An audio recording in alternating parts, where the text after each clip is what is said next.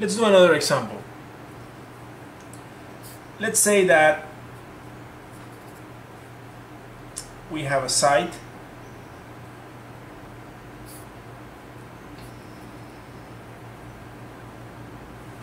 okay, here's a point, here's the water table, this is a rock.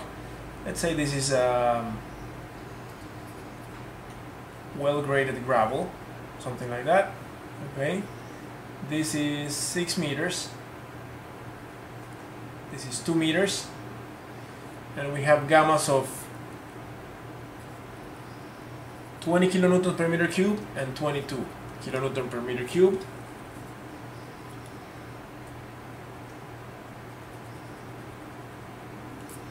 Just going to put here comma 22. We know that the largest one is below the water table because the soil is saturated. And let's say that K is 0.5. Okay? And let's say that we want to determine the shear stress on a plane that is shown in the figure. So let's say that we want the shear stress that acts on this plane. Okay? And this plane is oriented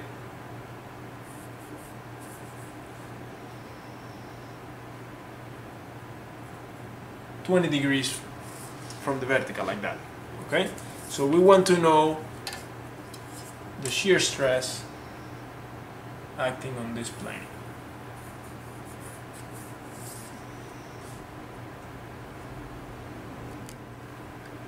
The first thing we do is we need to draw the Mohr circle, because we realize that this is a plane that is not a principal plane, and therefore we need to draw the Mohr circle to use it to determine the tau that acts on that plane.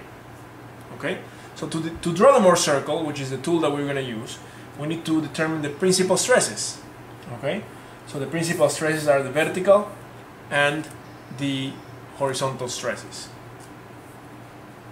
Now, in this problem, as you will see later on, you do not have to determine the principal effective stresses, or the principal effective stresses and the principal total stresses. You can determine either or.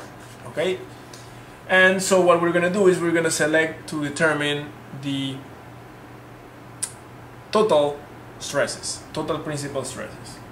Okay, you'll see later when we finish this example and we go through what is the difference between the effective stress Mohr circle and the total stress Mohr circle. So, sigma 1, sorry, not prime. We could determine the prime, but we're going to do, just for an example here, the total stress. So sigma 1 is the vertical stress. Okay, so sigma 1 is equal to 6 times 22 plus, 6 times 20, 6 times 20, this is the dry part, plus 2 times 22. And this is 164, right? This is 120, this is 44. So 164 kPa. Sigma 3 is equal to what? Here, many students would say sigma 1 times 0.5, because sigma horizontal is sigma vertical times 0.5. That is incorrect, because the lateral coefficient of lateral effective, the coefficient of lateral earth pressure, K, is a ratio of effective stresses. Okay, so we need to determine the effective stresses before we calculate the horizontal total stress, which is sigma 3, the minor principal total stress. Okay, so sigma 1 prime, which is sigma vertical prime, is equal to 164 minus the pore pressure. The pore pressure is 2 times 9.81, which is 2 times 10, which is 20. So 144 kPa. Sigma 3 prime is therefore 0.5 times 144. Okay? And sigma 3, which is this one here, sigma 3 is sigma 3 prime plus the pore pressure, 20. Okay? So what is this? This is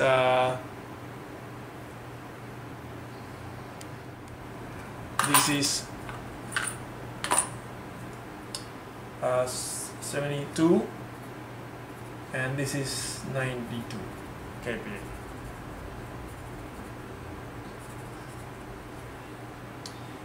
Okay, so now we have our major stress, principal stress, and minor stress. Okay, now we can draw the Mohr circle so that we can determine the shear stress on this plane. Okay, so here I have my grid paper. We're going to draw the x-axis.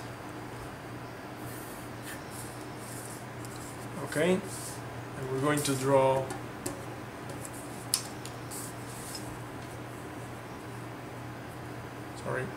we're going to draw the y-axis, tau.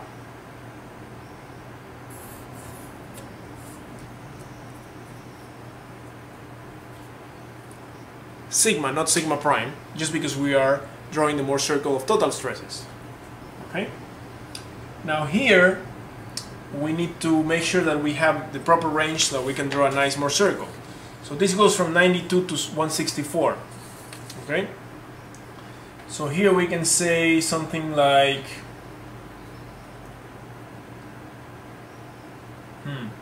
here we're gonna have to say something like 80, 90, 100, 110, 120, 30, 40, 50, 160, 170, right?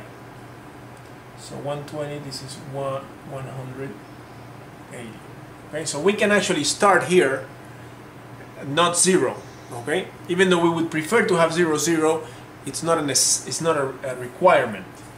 What is a requirement though is that the distance of 20 be kept. If it's kept here, it has to be kept here. So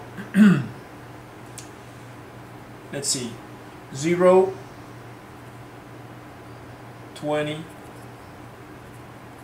40, 60.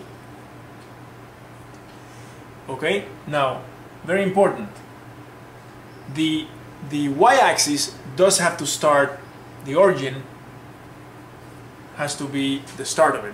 That is, it has to start at the origin. So here we have minus 20, here's 20, okay?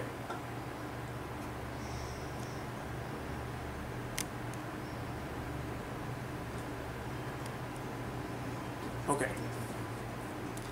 So, going back to our numbers, 92 and 164, right? 92,0, 164,0. So 92,0, 164,0. These are our 2 points for our initial element or initial point, which is the principal stress state. Okay, so those are our 2 points joined by the line. Everything is good. Now we can draw the Mohr circle. So to draw the Mohr circle, we need the compass, right? We need to set it up right at the middle. So in this case, what we're going to try to do is we're going to try to, okay, it's a little bit bigger than that. We're going to try to do it by eye, just using the compass to determine the size.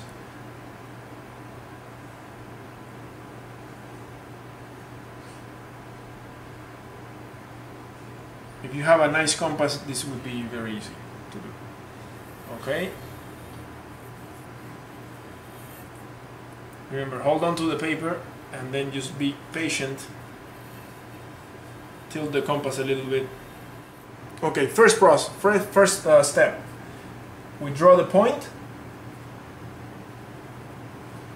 we draw the plane. In this case, the plane is like this, 20 degrees there, right? And we want the tau that acts on this plane. All right, good. Number 2, we draw the element that is associated to the principal stress state. Here we have 164 and 92. Okay? Let's continue to put the happy face. Okay, now we need to shade one side of this element so that we can align it with this plane. Okay? We can shade any side. If we wanted to shade the top side, we would basically turn this element like that. So clearly in this case you would want to shade this side, because that way you can just rotate the element and now it looks like this. Okay? So number 3 is to shade. We already did it. Number 4 is to align. Okay? So here's our plane. And now what we need to do is basically rotate this element so that it can be aligned to this plane. So we're going to grab it, rotate it clockwise, and now it looks like this.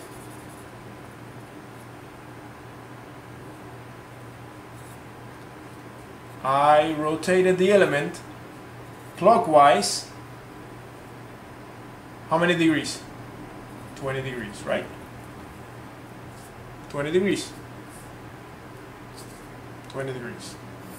Once you have this, then you are ready to rotate the line. Which line? The line that corresponds to this state, which is the horizontal line in the Mohr circle, this one. You rotated the element 20 degrees clockwise. Therefore, you're going to rotate this line 40 degrees clockwise. Right? 40 degrees clockwise.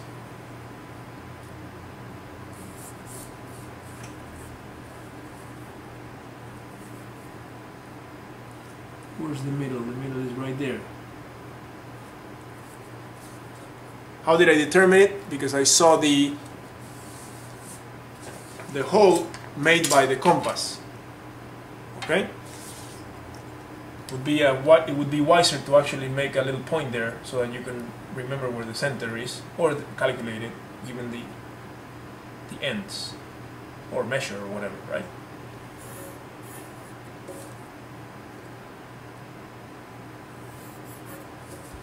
Okay, so this line is rotated 40 degrees clockwise to determine now these two new points. Okay, this point here has coordinates of 100,22, and this one has coordinates of 153,22 minus 22. Okay, so notice that again we have basically estimated these values by reading the plot.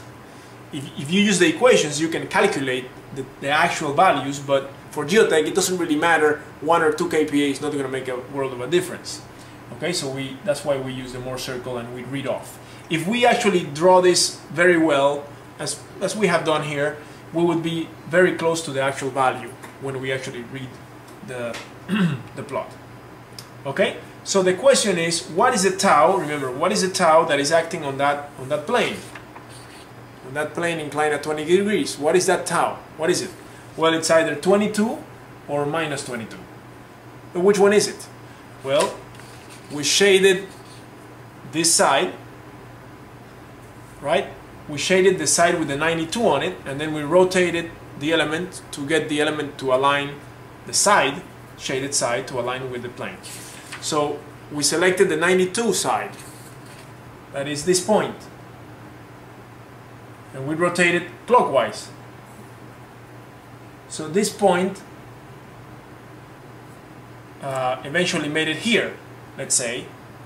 The point doesn't really move, but we can say that it moves just for the purpose of saying that this is our new point. So that is the shear stress that acts on our plane. Okay? Now you may say, well, how do I draw it? Do I draw it like this, or do I draw it like this? Does this mean positive or this one? Well, it depends on what you want to call positive. It's all arbitrary. You can say, well, I'm going to take all shear stresses that produce a clockwise rotation of the element, I'm going to take those as positive. So in that case, you would draw it like this. You would say tau equal 22.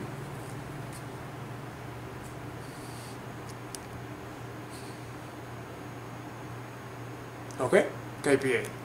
That's it.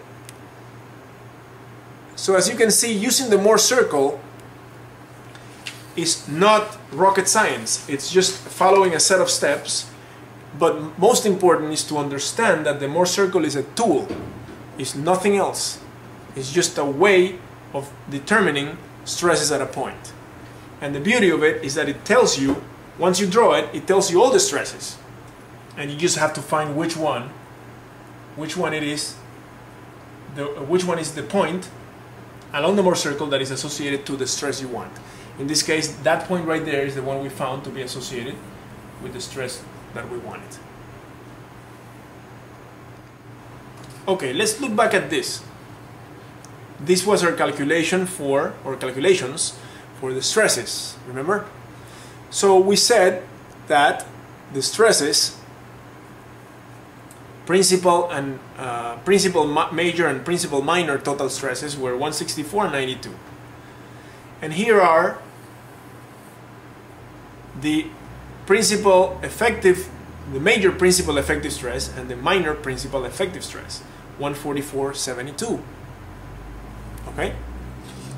So let's draw those stresses on this space. Let's try to. Okay? Here I'm going to put sigma, comma sigma prime to note here that I'm going to draw another Mohr circle that is associated with the effective stresses. Okay? The major one is 144, the minor one is 72. So we have 144,0 and 72,0. Okay? 144,0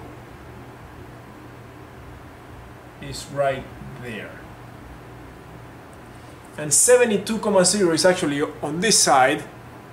It's not negative because here I started with 75, 80, sorry, with 70, 80, 90, right? Oh, 72 actually is here. So this is 70, and 72 is there. Okay? Now, if 72 were on this side, you would realize that it's not negative, just because I started the x-axis here at 70. Okay? Remember that you can shift this x-axis back and forth. It doesn't matter wherever you want to put it, but the spacing between tick marks here has to be the same as the spacing between the tick marks here, and the y-axis, the tau axis, has to have the origin crossing the x-axis. Okay? Make sure that you understand that. So here's 72, here's 144. So we can do the Mohr circle of effective stresses.